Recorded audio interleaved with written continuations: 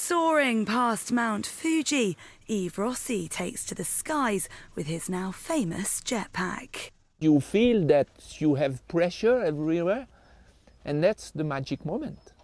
Because full trust like that, you are, and bam, you have the aerodynamic. It's like a big handle in your back, and yes, it holds, and you fly.